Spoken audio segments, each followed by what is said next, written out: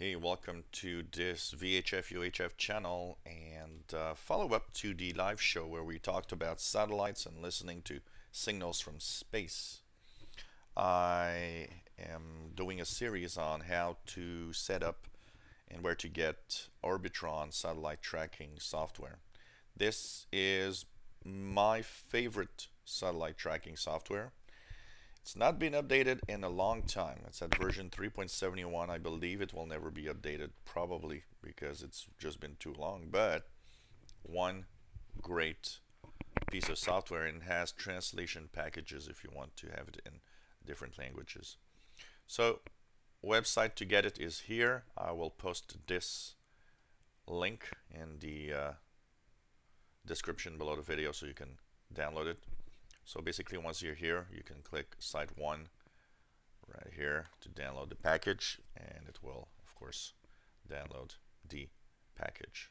Then you just have to click the Run button or Execute button and install it on your computer.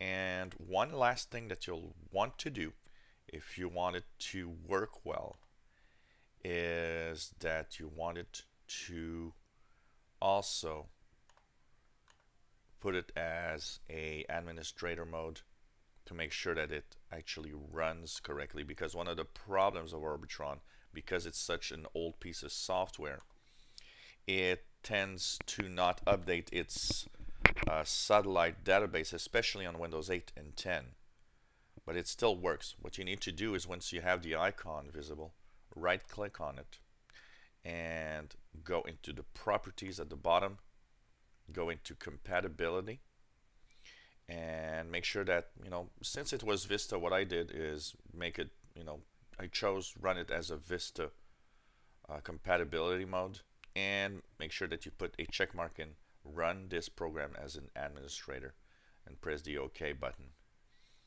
And you're all set to have Orbitron working. The only thing now that we are going to check out is, how do you select your satellites in Orbitron? That's going to be the important thing to check for. So, of course, you don't want everything, you don't want every list, and I actually will tell you which satellite lists are the one to choose for using Orbitron in the next video.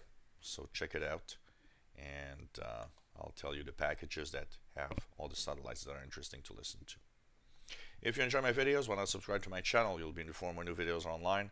Give us thumbs up, and thank you for following me.